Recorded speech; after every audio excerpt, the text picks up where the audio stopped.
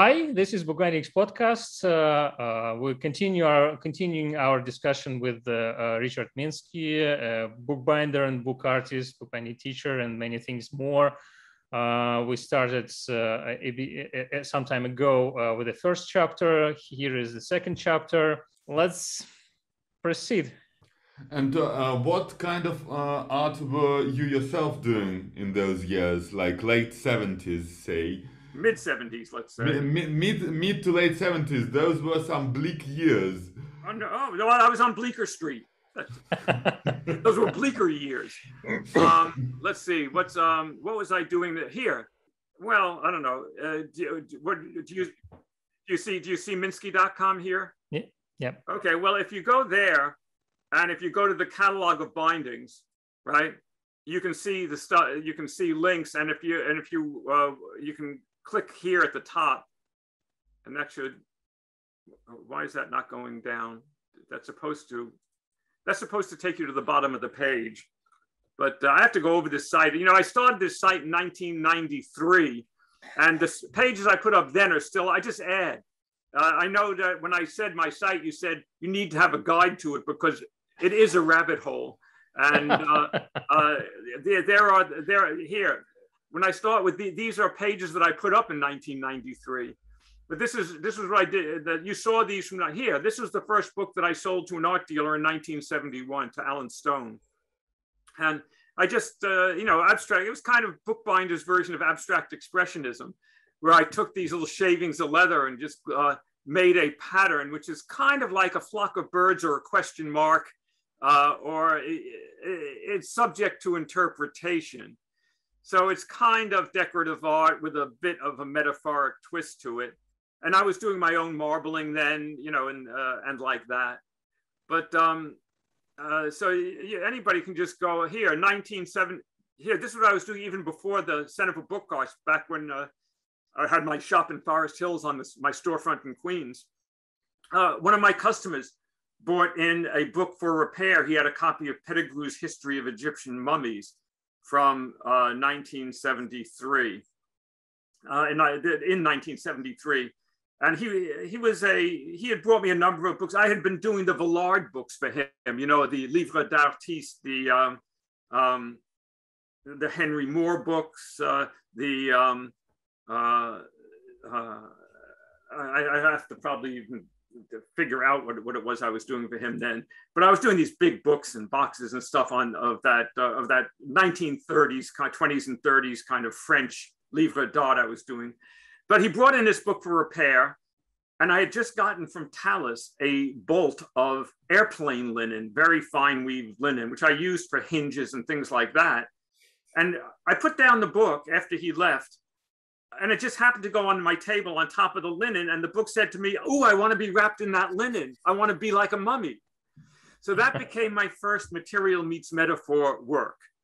And I cut linen into strips and I wrapped it up like a mummy so it looked like a mummified book on the shelf. And I thought he might freak out, but he loved it. And so I discovered that not only did I have fun making it, but somebody actually wanted it. And so that's what I was doing in terms of book art then.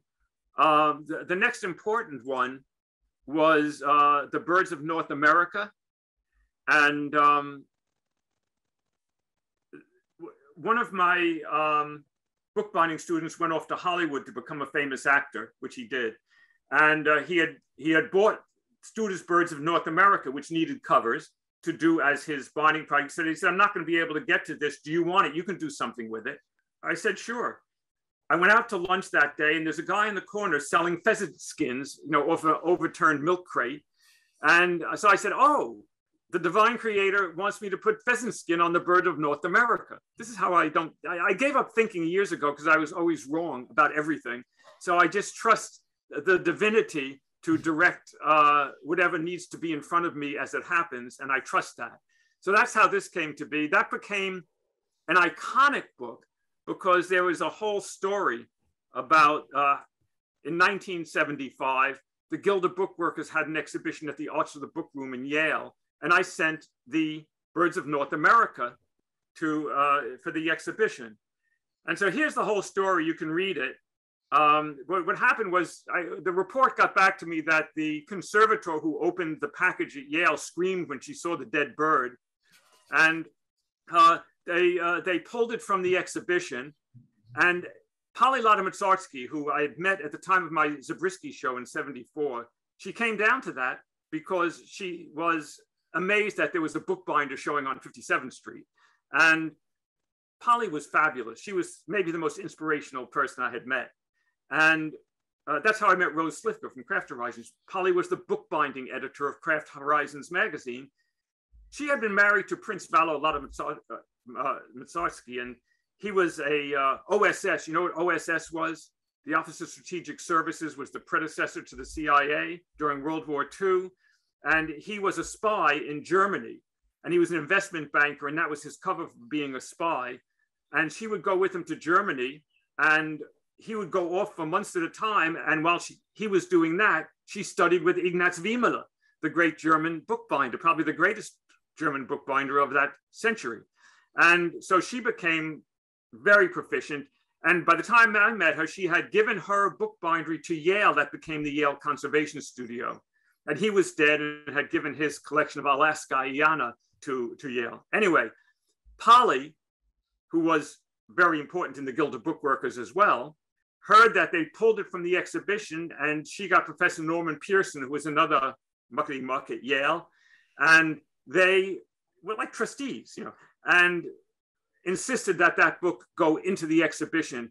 Meanwhile, there was such a brouhaha about it that it made the headlines of the Yale student newspaper. And so people came to the exhibition to see it because nobody came to bookbinding exhibitions. So it actually served the function of getting people to come to an exhibition. It's back to the Junior Astronomy Club ticket kind of thing again. Yeah. So I was there for the opening, and the book was in the show, and I came up with one of my apprentices. I had by that time 5 or 6 apprentices, but Debbie Gillen came up with me to see the show and to photograph it for Book Arts Magazine. We were publishing Book Arts Magazine at that time. And it was gone. The book was not in the exhibition. I went to Dale Roylance, who was then the curator of the Arts of the Bookroom. I said, Dale, where's the book? He said, oh, it was falling apart, so we took it out and put it in the Beinecke Library vault. I said, what do you mean it was falling apart? Bring it to me, let me see. And he pointed and he said, yes, see, there are loose feathers. Well, actually, if I zoom in on this again, you can see the loose feathers. There was these feathers over here, right? Mm-hmm. You see, I pulled those feathers off. I threw them in the exhibition case, and I said, put it back in there. I said, and if anybody asks, tell them the bird is molting. And I said, Dale, and this is everybody in the Guild of Bookworkers knows this story, by the way. So this has become like fundamental to American bookbinding, this particular story. So I said, Dale, what's the problem with this book? Why was it pulled from the exhibition? I don't get the problem. I said, he said, well, how do you store a book like this next to other books on the shelf? And how do you read it? And I said, Dale, you don't store it next to other books on the shelf. You display it like a sculpture. It's a work of art. This is book art. And I said, as far as reading it, why don't you take off all your clothes and put it in your lap? And he said, well, that would certainly be the erotic way.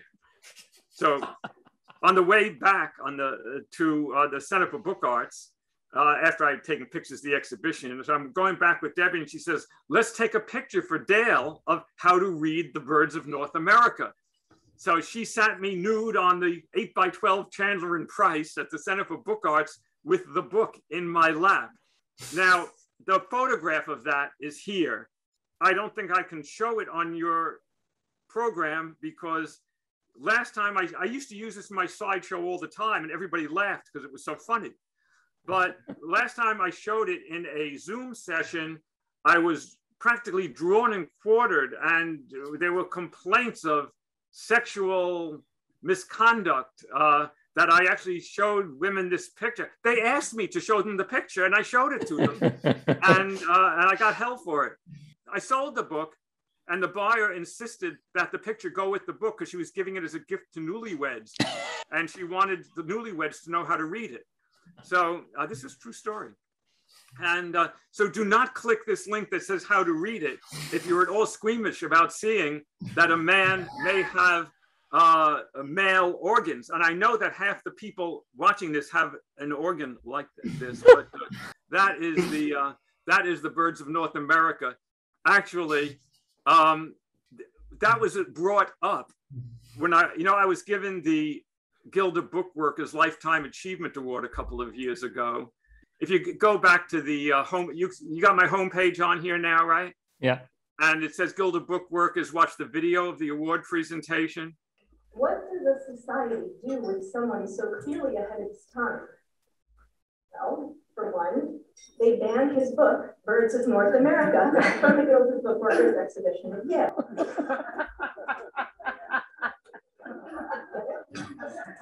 We all know the story of the skin-clad book, whose inclusion in the Guild's 100th anniversary exhibition was recognition of and testament to just how ahead of his time Richard Minsky has been.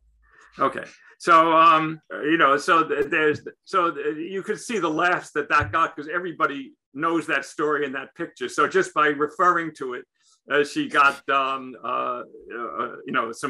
hilarity going on at that Guild of Bookworkers Standards of Excellence seminar. But that book was placed not by me in the historical section at the Grolier Club of the Guild of Bookworkers Centenary Exhibition, the 100th anniversary of the Guild of Bookworkers in 2006. So that Birds of North America was put in there as one of the key books of Guild of Bookworkers history. So, and after the exhibition, Yale got in touch with the couple who had been given it, who had loaned it to the exhibition in 2006, and Yale bought it for the Arts of the Book Room, along with the photograph. So Yale now has that book and that photograph in the Robert B. Hess Family Archive Special Collections at Yale University. So the bird has come home to roost. Yeah, and we will definitely have to cut this photograph from our podcast, because YouTube will ban us if we will post a video of this photograph. But you got to have some hilarity. Our viewers definitely do not have to go through this link that we will post below to not to see the photograph. No, you post the link to that first picture. And see, there are layers. People have to see the picture and then want to read about the book's trip to Yale. And after they read about the book's trip to Yale, then they can click on the link. And that way they will have the story, and the link will, and the picture is presented in context, which is important, But anyway, all these things. And of course, Birds of North America, the reason it's funny is, birds, the bird is a euphemism or a slang term for a cock, which is a form of bird. Yeah. And so when you talk about Birds of North America, that's the double meaning of that photograph. I had some experience with the word cock some time ago when I was a child, and I think it was 1993. I was visiting United States with my father, and we stayed at our friend's house on Russian River in California. And of course it would be the Russian River. Of course, Russian River. What else? And that was a Russian family. The grandparents emigrated in something like 1920s or 1930s, long time ago, and they had some grandchildren who were almost my age, and they were sort of trolling me and joking around, and they were repeating the word, Russian word "petushok," which is cock for, which is stands for cock in English. And I didn't understand what did they mean, but they were talking about penises in their childish way. But that was in the Russian word for the rooster, you're saying. For the rooster, yeah. But in the Russian language, petushok, it sort of has this connotation, some sexual connotation in prison talk. in prison argot, but it doesn't have this meaning in popular language. And the meaning in the prison talk is a bit different. It's about the person who was sexually abused by another male person. So it's absolutely different context. And well, as a child, I didn't know about it as well. So that was my first experience with cocks. I have an sort of intermediate question, because if one goes to your Wikipedia page, there is like a section this big about your experience in Second Life universe. I was gonna ask, was it your first experience exhibiting and working in artificial virtual environments, or is your interest towards computers and internet and related technologies? Does it start earlier? When did you first become interested in promoting your work? That goes way back. I was always interested. My science fair project in high school was a logical design for a binary robot programmer. And I built a punch paper tape pin reading device, that would, connect and, light up different lights. And I made a logical design for a program that would determine the pH of a substance with a robot arm, so it goes back to that. My first year in college, because I was in physics and I had to study logic, the whole subject of logic, machine logic, and computer programming. This is like a 4-credit course in computer programming, where I learned how to program an IBM 360 computer in machine language on punch cards, where you're putting one command on each card, and you have like 10,000 cards and stacks that you slip and have to try and get them back in order.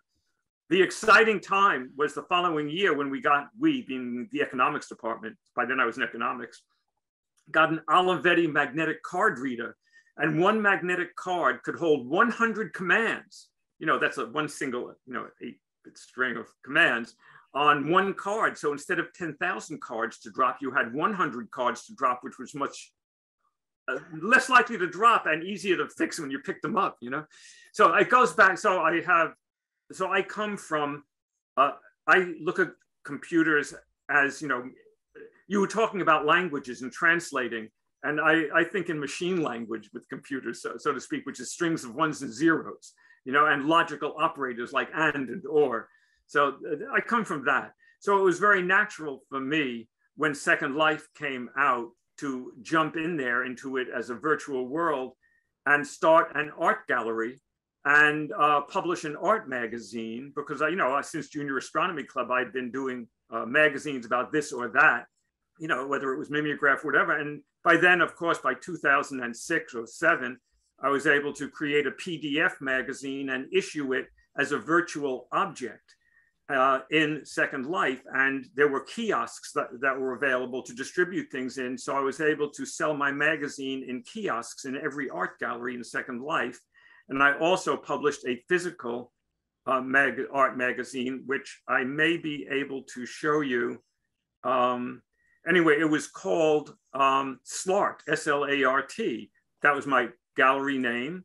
And I trademarked that, SLART. I got a United States trademark, and you have to, in order to get a trademark, you have to cross state boundaries with a product, which of course the internet did. And I had products, and I had an almanac. I had different things of different categories for my trademark, all of which I had issued as virtual objects. So I was able to be the first patent to patent virtual objects and get a United States patent issued. Well, the trouble came when somebody else opened a SLART gallery, and I owned the trademark. Second Life had promised to protect its users' intellectual property. That was one of the things. That means copyrights, trademarks. Well, it turned out they didn't protect my intellectual property. I asked them to interfere. I told that owner of that gallery that I owned the trademark, not to do it. They didn't change it. I said to Second Life, please, you said you'll protect intellectual property. Well, it was interesting. They did a takedown of that Slart gallery and took it down, notified the owner, but did not tell them that it was my trademark. They made it as though it was their trademark. And I had a big argument with them. I told them they can't, that's my trademark, blah, blah, blah. And they were arguing with their legal department, this dopey girl there's another story, but anyway, so I took them to court. I went to federal court because it was an interstate issue. They were in California. So I went to United States court in Albany, New York, and filed a trademark infringement suit against the owners of the Second Life, Linden Research Inc., which you can read online if you go to 3dinternetlaw.com. All the papers except for the final agreement that we ended up coming to an agreement on it. The agreement is confidential, so that paper is not, but all of the other paperwork. So I spent, a year or so writing court briefs. No, it's not the first court case I prosecuted.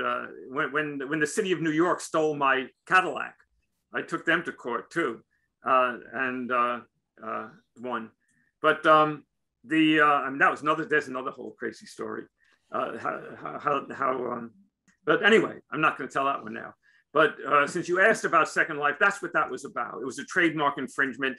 And in the end, I worked out a deal with them where they could have the trademark, and I could have what I wanted in terms of compensation, which is an undisclosed settlement. And what was interesting is, so I had I created Slart magazine is the point. And I think I gave my copy to Yale. I don't know, do I have it? I don't even know if I have another copy of it. I don't think I kept a copy for myself. But Yale has a copy of Slart, and I have already distributed a bunch of I did a limited edition publication, a soft cover and a hardcover limited edition. But what I can show you is I also had a website, and I still have the website. Yeah. Okay, Art World Market was the name of my avatar in Second Life. So I went around everywhere, and I had many different incarnations. I was male, I was female, I was black, I was white. Had many different incarnations, because you just press a button and you're entirely different, So I was a collector, of art. Some fabulous art was being done. So I kept the website going a little longer than that. But if you go there, if you just go to minskyreport.com, it'll take you here. But here's some, just to give you an idea. So these are some of the features that I had in the magazine. Here are some of the avatars of the artists who I featured in the magazine. So you get to get a bit of a sense of how creative. There were a lot of musicians there. See, this thing here was a vehicle that flew. It was a 2-seat vehicle. So there's one of this guy who was a musician. And that was one of my avatars as Art World Market, an old black man. We're flying in this giant crustacean thing. It's called Fred the Flying Ammonite, created by Bathsheba Dorn. So you can see this here is an avatar of a sculpt. So these were people who were pretty advanced at programming and VR and AR. This avatar, Dan Coyote Antonelli, I was just had a Zoom session with him in real life yesterday because we are both doing NFTs now. But he was one of the top 3 artists in Second Life. Here's behind him is an artwork by another artist who was written up in the New York Times there, and who I co-published an edition of this artwork that he showed in Second Life as a physical edition. So I was always into combining physical. There's another avatar of mine as that hot chick. And so anyway, you can, if you go there, you can get a very good sense of what that art world's like. So, and if you click on them, this was Sabine Stonebender's world. She created her own um, environment like that, you know, you could walk through and fly through and the like. So if you go there, you can see all these features of some of them are PDFs. You know, and when you see a PDF, it's the same as what was in the magazine that was distributed in a kiosk. So these are all, some of it was political, some of it was environmental. There was a lot of, you know, because I'm attracted to that kind of stuff.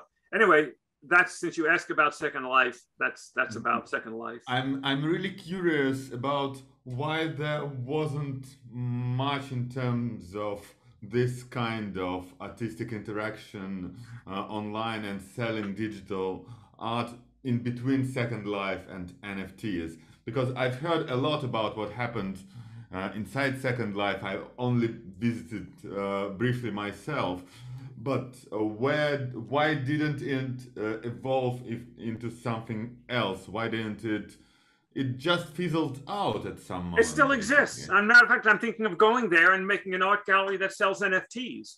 There's no reason not to be able to do that. You know, the NFTs essentially, you know, you can have, they are either objects that are programmed objects like VR or AR objects, which you can import into Second Life, or they're JPEGs or GIFs or some other kind of image. They are in some format that is an electronic format, and almost all of them can be imported. So just like you saw Fred the Flying Ammonite that I could fly in, they can be functional objects that you can create and you can import and will actually function using, you know, one of the reasons, I mean, Second Life itself has evolved its platform, and there are several other platforms now that have developed that are third party that you can go into Second Life with. It's very expensive making. Remember, they had 15 million members back in 2007, 8, something like that. You know, people who had at least been in there once, you know, and or had unique identities. That many unique identities. Some of them may have been the same people with multiple identities, but you know, I don't know how many. But the reality is that kept on going. Some people I know, occasionally I go back in and say hello to people that are in there still. And as I said, the DC David Spenceley, who was Dan Coyote's, DC Spenceley's Dan Coyote, Antonelli, and that, who is still doing work like that on other platforms. I can send you links separately to other works that he's doing that are still immersive worlds. He did entire shows with many people and their avatars as dancers. He had the Sky Dancers, who did a 3D. He created these huge, which were in virtual space, thousands of feet large and high, graphical environments that were kinetic. And he created costumes that the avatars could wear that were costumes made of light. And he created these light performances where these dancers would in real time dance in the light, and he would commission compositions for them to dance to. And you can go, if you look at him on that page of mine, there are links to videos of those performances. So no, we're talking, what, 15 years ago now, more or less. And but he is still active in the 3D immersive environments, but he's doing it now in there are many other gallery environments. It's not that nothing happened afterwards, it's just that you haven't been going into them. I mean, I'm keeping my eye on this kind of art, and there weren't that many things that press talked about. There were small shows. I know that it went on, but now suddenly, is it just because there is an influx of money? Yes. That always helps. Yes. Or is it something more important? I've been talking recently to a friend of mine who's an anarchist philosopher, sort of, and he often talks about how dark ideas of Walter Benjamin with things losing their aura of authenticity, etc. They haven't really realized. Now we have authenticity and aura, the only aura that capitalism accepts, you know, money and all that, things that are valuable are real, that this sort of gives new blood to digital art and gives more attention, and Do you think it's that, or is it just that it's time for this all? What is it for you? Why am I doing it, you mean? Which is all I can say. Everyone's, collectors collect things, first of all. So one of the things is collectors love the hunt and the chase, and they find something that interests them. I mean, there are things that are as NFTs that are not generally collectible elsewise. They're, these digital files. This makes them into a collectible with a market. And collectors tend to like markets. Some collectors like things like that don't have markets, like matchbooks or business cards. And some people have built up collections that are phenomenal collections of things that nobody thought was valuable until they amassed like several thousand of them, and there was an exhibition of them, and then someone said, "Hey, I never thought that was interesting." There's all of those things. For one thing, it's fun. So Second Life was fun. There were a lot of parties in Second Life, and there were a lot of artists, and you got to meet a lot of interesting artists. I have artists who are still friends of mine to this day. As I said just yesterday, I was on a Zoom with one of them, and so you get to meet people.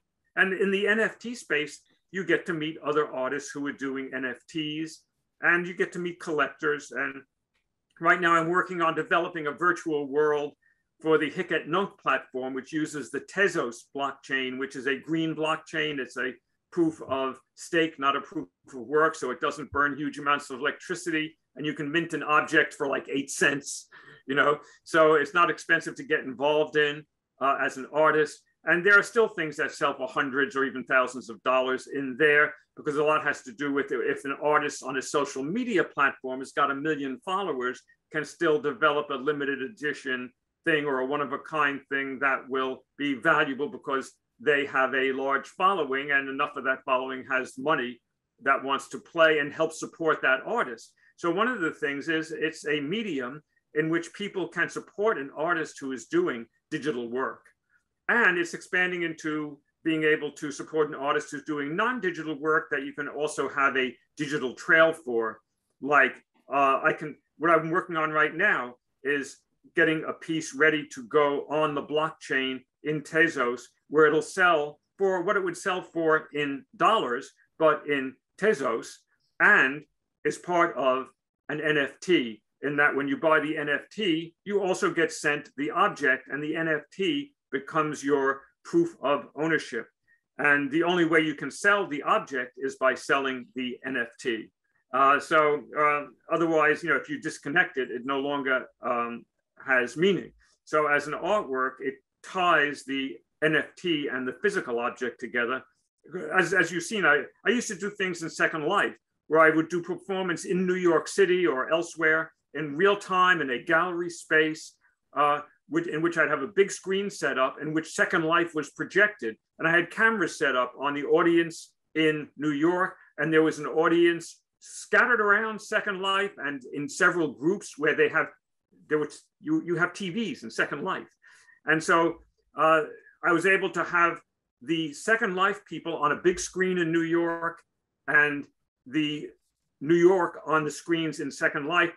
And at the Second Life conference in California, I did one of these performances about crossing worlds, where the Second Life and real world would be simultaneously in the same space. So I'm a big fan of things that combine the virtual and the actual.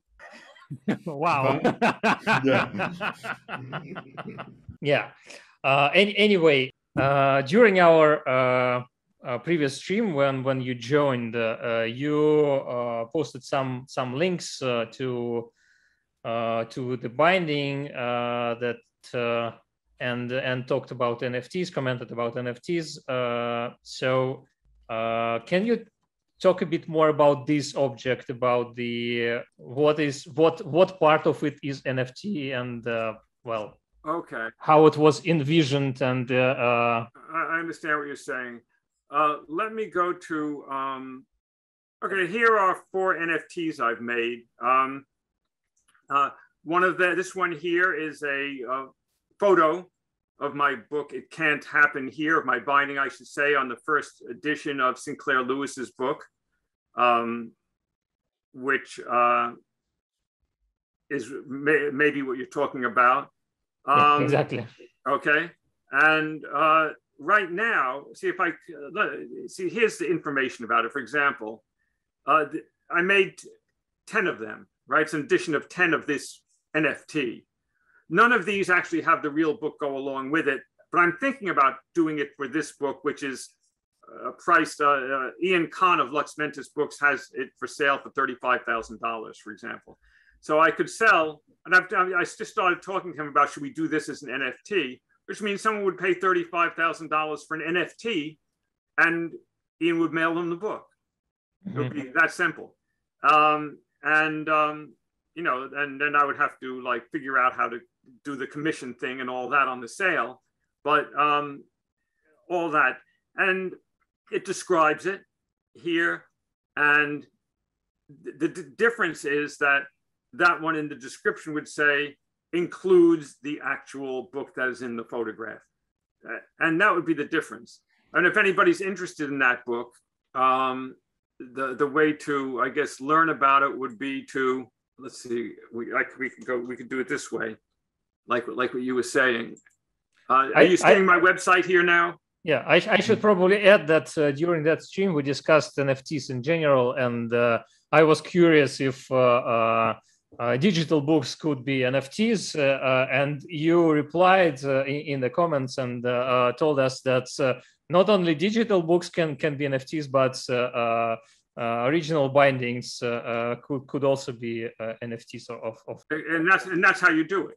Yeah, and well, and I'm just trying to find out where it is, somewhere on this website. And am I right in thinking that if you make something into NFT, you will get a percentage of any future sales, not just of the original one? Yes, you don't have to take that, but it becomes part of what's called a smart contract. In the case of this one here, if you look at it, when you look at the this and its history, you see that it was minted on this date. There's an edition of 10 and there are 10% royalties. That means as part of the smart contract, automatically, when someone buys it, 10% of that, if someone sells it, 10% of whatever they sell it for comes to me. That's what's called a smart contract. Once you you can put whatever amount you want as your royalty. It could be 0, it could be 100%. But you know, 10% I think is kind of a nice, normal kind of royalty. But that's what a royalty is. And that's the nice thing about it for selling artworks. There's not too many other kinds of artwork that you get a royalty for. Anyway, so back to navigating the website. If you go to the chronological catalog where everything is, there's It Can't Happen Here. You'll see there's 3 different versions of it. I did 3 bindings. And here it is. That's my blood and acrylic paint, which is all the same color in this photo that I took at the time I made it. But if you look at a picture of it later on, and where is that picture? Should be a picture of it somewhere later on. I guess it's not on this page. Yeah, you'll see that the blood starts turning brown, and so I did my own blood and matched it with acrylics, and that way, as the blood turns brown, you can tell what's the blood and what's not, you know, over time. But if you don't know the story of why this is covered in 8-point type and blood and Vermont vigilance, you can read what Vermont vigilance is by clicking that, and it explains the story and why binding has to do with the metaphors of the book. I'm not going to go into that right now, but the key thing is that's the picture that this is of. So if you want to know more about it, there's that link is here along with in the NFT, so that people who don't know what it is can learn more about it. So there's that. But getting back to the like what else to do with a book. See, the thing about it is, like, you can animate things in NFTs. Like, this was my chart of the Dow Jones Industrial Average in 1929. And this one that's going up is this year through April. And so it's a fun way of seeing how history repeats. And this one here is of a handmade paper pulp work. This one also is going to be an NFT that you get the real thing for. In 1990, when I was artist in residence at Oxbow, which at that time was the Summer School of the Art Institute of Chicago, I was an artist in residence in hand paper making. And this is done in paper pulp, like, you know, squeeze bottles of paper pulp in color. And that's a self-portrait I did at that time. See, it looks just like that without my glasses. And I had more hair than here. So what I've done is I'd forgotten all about this until a couple of months ago. I got a JPEG of that from this school that owned the paint. They owned that original, and college, and they wanted me to sell. There was some question they had about it, and they wanted to know details. So I took that JPEG, and I'm making prints of it with a little bit of a 3D shadow, so it looks three-dimensional. You get a sense that it's cast paper and not just flat art. And then I'm going to make that. So I just started making these prints, and this NFT is going to come with a print of with a print of it. And this one over here is Minsky in Bed, the story of my love life, in the style of the incunabula. And it's a PDF of the book, and which I did from 1987 to 96, and bound them. I only made 3 copies. I was going to make more. It was supposed to be an edition of 10, but it took so long that the software kept going obsolete. And by the time I was done, I couldn't make any more copies from the files I'd created. You know, and I'd gone through several printers. So, and originally, it really is computer incunabula, because that was when I bought a Canon BJ130 right after my 1988 Zabriskie show. I showed in that show, I can show you what I showed in that show here. If we go to, I can just type in Minsky in Bed over here in the search function on my website, and it'll say Minsky in Bed. And I can go there, and you see at the top, there's a picture. This was taken at the Zabriskie Gallery in 1988. You see Minsky in Bed is handcuffed to the bed. It's a chain binding. I always like chain bindings. You know, you remember there's that chain binding on the cover of the Effects of Time that I posted on your Discord. Yeah. And I've always been attracted to chain bindings, and done a number of them for different, except I use the chain metaphorically, not just as the way it was traditionally used. But anyways, there's the chain handcuffing the book to the bed, which I thought was appropriate. And you see these little sculptures of a copulating couple rotated to a different position on the cover. And you can see somewhere a close-up of this that the chain is attached to, that you also can't show on your YouTube channel. But so that was at the Zabriskie Gallery. That was an interesting exhibition, because it was all books on social and political themes, which I can talk about that. That's probably another subject we should talk about, because that's an important subject, actually. But anyway, so that was my prototype. It just had one letterpress printed chapter, and I was composing it on the computer, and then having a magnesium engraving made and printing it in black, and then hand coloring and gilding the pages, very much like it was done in Gutenberg's time. And so I called it computer incunabula. And what happened was, right after that show, Canon I saw an ad, or actually it wasn't even an ad, it was a newspaper announcement of the Canon BJ130 bubble jet printer, an inkjet printer with a 14-inch wide carriage. And I called up Canon and said, will that print on thick sheets of handmade paper? And they said, we don't know. You want to try it? So I tried it, and I found a handmade paper, Richard Minsky paper, that it worked with. And actually, that's one of the reasons I was the artist in residence to do that other work, because Richard Minsky changed their formula and the inkjet no longer worked on it. So when I was artist in residence, I developed a new paper for printing inkjet, and then had Judenet paper mill make the paper with my watermark in it that I could print and finish the Minsky in Bed with.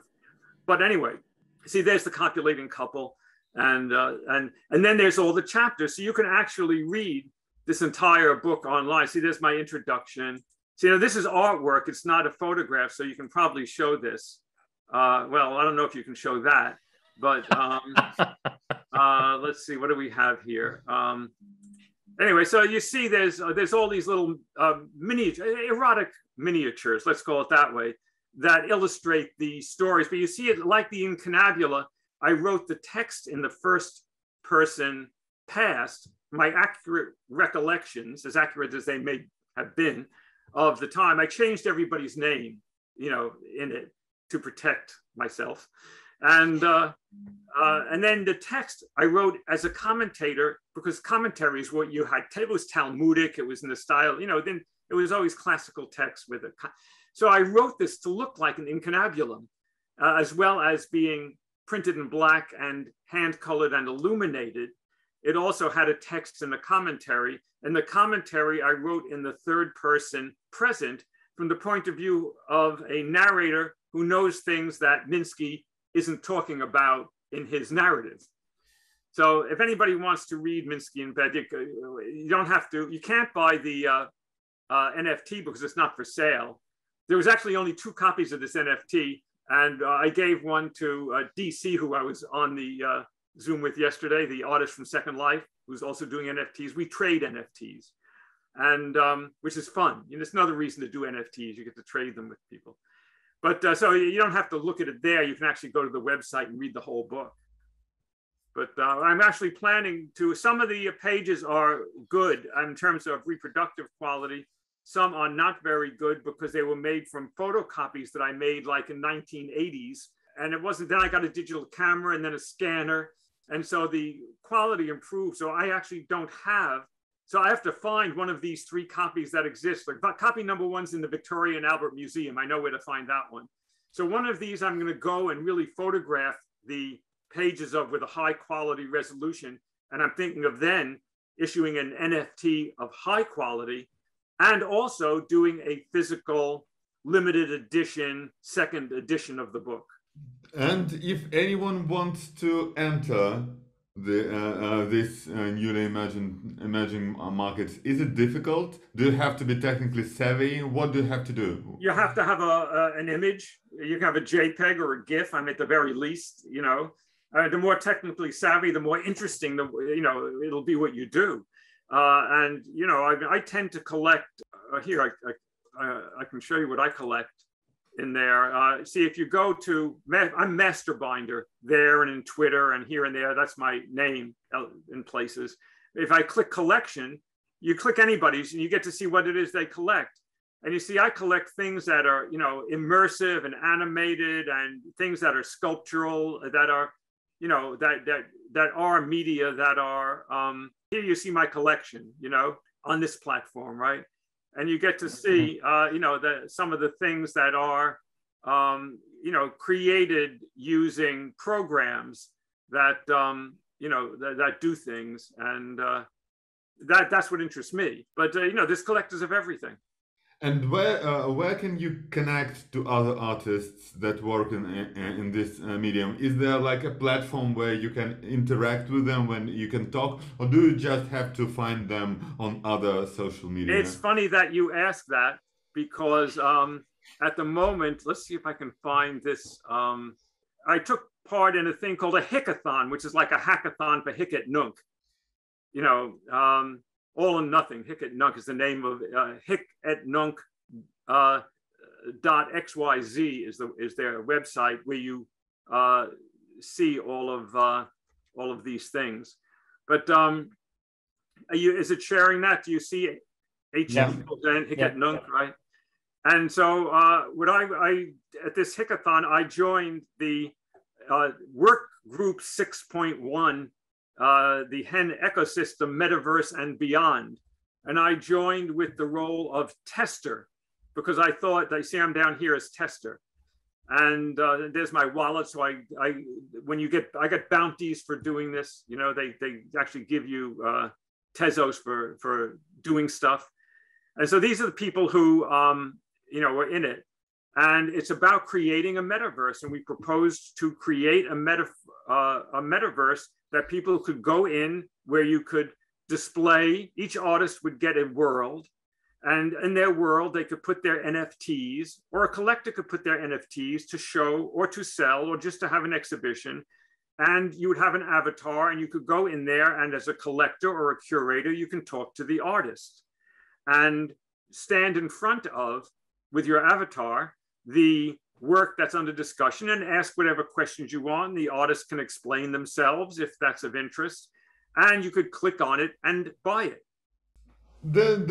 I think there is great future in front of all this. That was the concept, right? This is inevitable. I've been reading all my life about this, and it was always like 20 or 30 years in the future, and like fusion power. It exists right now. They exist right now on the Ethereum blockchain.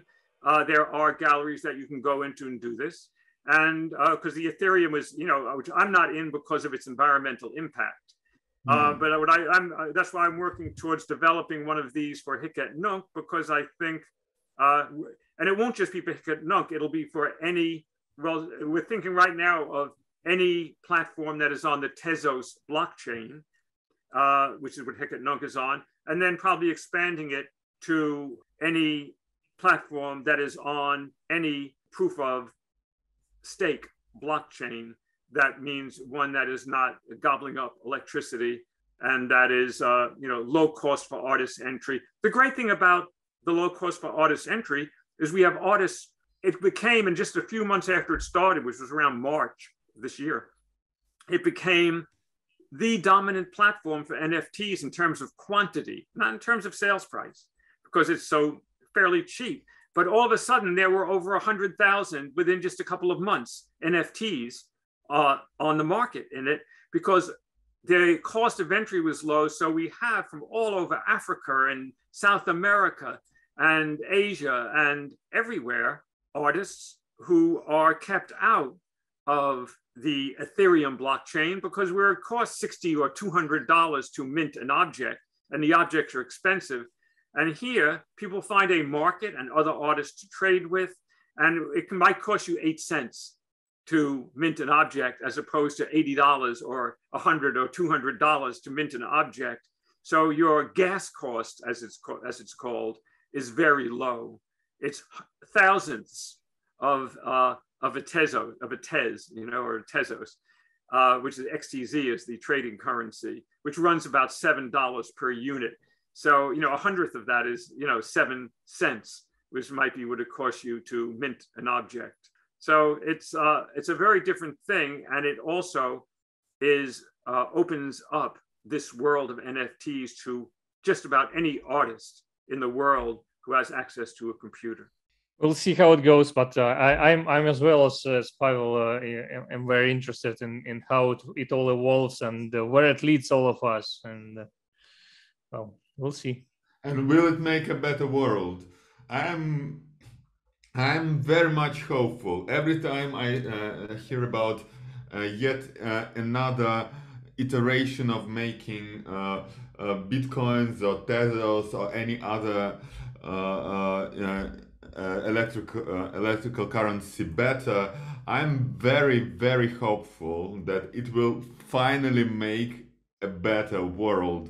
I'm so not impressed with the world we're living in that any improvement like that makes me sing inside. That's so sad. I offer my condolences to you, but I have no hope. I have not had a hope for many decades, and hope to me is the only thing hope can lead to is disappointment. That there's really no other thing hope can give. It's kind of, for me, a non-emotion. I am a man of faith. I have faith. I have faith that the actions that I'm taking are that I will figure out how misdirected they are before they create too much tragedy, and I will come up with a strategy to avoid tragedy. And with that, some of the things I do might make the Pareto optimum, which is, well, for for those in the audience who don't, the Pareto optimum is one person in the world is better off and nobody is worse off. And that's all I look for. Thanks a lot, Richard, for this talk. I also wanted to say thanks to you for supporting us on Patreon. Everybody should support you on Patreon. It's very important that you can afford to do this. Yeah. Thanks a lot for that. And I should say that all the money that comes from Patreon goes to editing of these videos. So that's not like we are profiting from that. Even more, we have to add our own money to do all this stuff with our project. So if you like what we do and you considered helping us in any way, please check the link below in the description. Pledges start with only $1, €1, £1, depending on where you live. Or if you have more money, start with $100 or $1,000. They really are doing good things with it. And if you have the money, there are very few places you're going to put it, and they'll do something special for you if you do that. That's absolutely true. We'll find some way to get even. And thanks to all of our watchers, viewers. Thanks to members of our community. You can see the future videos on our YouTube channel, and you can listen to this podcast on our SoundCloud account and our podcasting platforms. You will find all the links below. You will find links to the objects, to the pages describing the objects we talked about, and to Richard's website in the description as well. And see you next time. Bye. Bye.